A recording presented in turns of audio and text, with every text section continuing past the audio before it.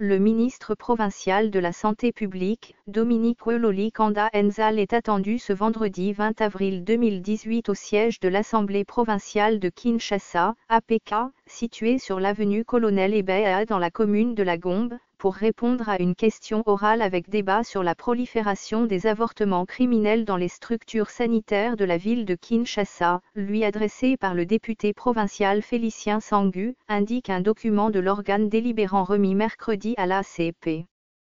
Plus de 70% des avortements sont d'origine criminelle.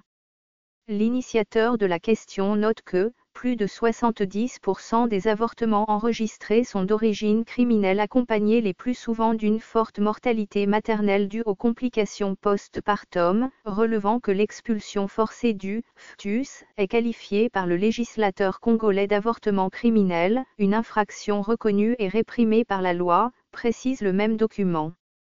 Au regard de cette situation de plus en plus inquiétante et dramatique, M. Weloli, qui gère ce secteur sanitaire, est invité à s'expliquer devant les élus provinciaux sur les causes qui sont à la base de cette situation dans son secteur. Ce fichier audio a été créé par Panopre Basic, vous pouvez le télécharger sur www.panopret.com.